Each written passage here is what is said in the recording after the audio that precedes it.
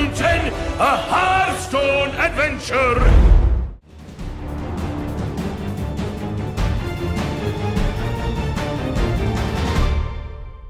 Howdy folks, my name is Richie, aka Bog Otter. I've got some exciting Hearthstone news. So PAX East is going live right at this moment, and this morning the team at Blizzard has announced the next adventure pack for Hearthstone called Blackrock Mountain. So I'm going to unpack all of the details, preview some of the new cards. So if you missed any of the announcements of the stream, stay tuned. I'm going to go over all the details. But first, I just want to say, from a point of nostalgia for me as a longtime original World of Warcraft player, this is amazing. All right, so going into Naxxramas was super cool, but really, Blackrock Mountain is where it's at, right? The dungeons, Blackrock Depths, Blackrock Spire were in there, and then you also have the raids where Molten Core was, and Blackwing Lair, and eventually Blackwing's Descent as well. But there's so much nostalgia, there's so many creatures and bosses and lore and stuff like that from those instances that just, I don't know, they really get me excited about this adventure pack. And it's coming next month. So the story that's going on with Blackrock Mountain, in case anybody has never played World of Warcraft before, there's this huge volcanic mountain, and the Dark Iron Dwarves, they're kind of like a nasty faction of dwarves, live there. And they thought it'd be a good idea to summon up some powerful creatures from the elemental plane of fire, and Ragnaros the Fire Lord comes in, and he enslaves the dwarves and brings all of his fiery buddies to reside in the core of the bottom of this mountain.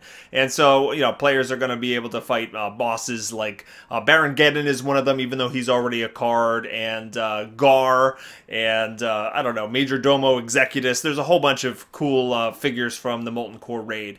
So, but on the top layer of the mountain, Nefarian, he's part of the Black Dragon flight. He has his kind of army and minions there as well, and there's Blackrock Orcs up there, and so it's basically these two really evil factions that live in the top and the bottom of this mountain. So it's going to be cool to see all of those cards and bosses interact. And if you played the Naxxramas adventure pack, it's going to work fairly similarly to how that worked. There's going to be wings that unlock 1 week at a time over the course of a month. There's 5 new wings in total.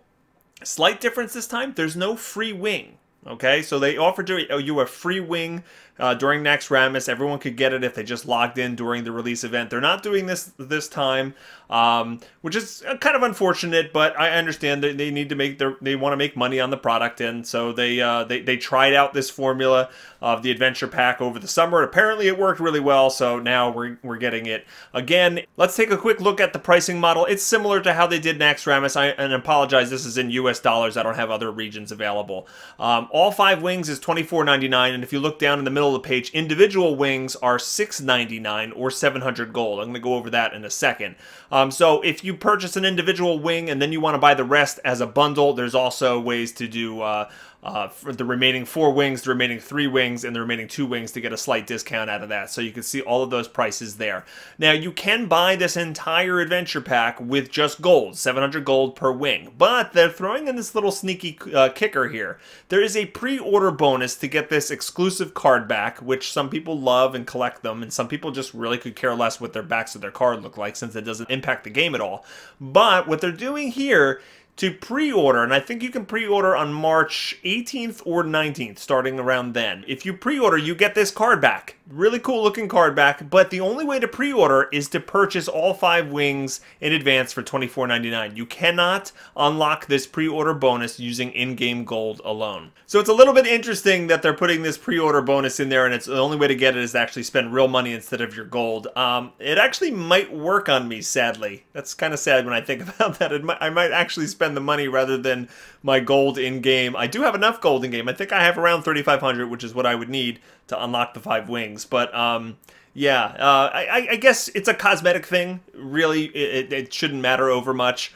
They want to make some money off the game, obviously. People buy packs, but they also can buy this card back if they pre-order. So it's interesting, kind of a different thing that they didn't do the first time Naxxramas was around. But let's forget about the pricing and stuff like that. That's the boring stuff. Let's look at what we're going to be getting. There's going to be 5 wings. I think they said there's going to be 17 new bosses. Week 1, we're going to have Blackrock Depths. That's going to start with the Grim Guzzler. Now, the Dark Iron Dwarves have a bar in the mountain, and it's called the Grim Guzzler, and there's a whole bunch of of rowdy patrons and stuff like that in there. So the Grim Guzzler is a boss itself, I guess, and we're going to experience a lot of cards and bosses that you experience there in this this very, very aggressive type bar. And the second boss is going to be the arena. There was an arena in Blackrock Depths where they put an assortment of captured creatures against you, different trolls and different things like that. So I expect to see a lot of the creatures from that encounter to be there. And then we get the Dark Iron Emperor himself.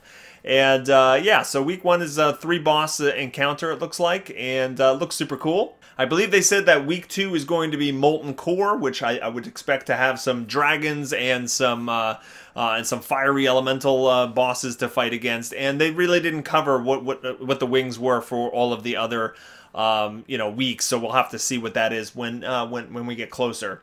Now, they did preview some cards for us, so let's take a look at the cards that they have shown off. One of them is called the Dark Iron Skulker, and this is a rogue card.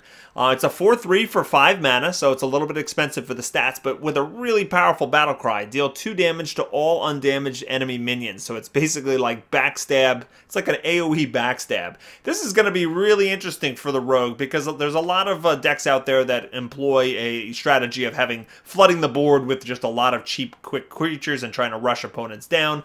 Well, the rogue has a really hard counter to that kind of deck right now. You just summon your Dark Iron Skulker in one fell swoop on turn 5 or turn 4 if you have the coin. You can kind of get back into the game and kill a lot of creatures and put out a decent sized body to boot. So this is a really cool card for rogue.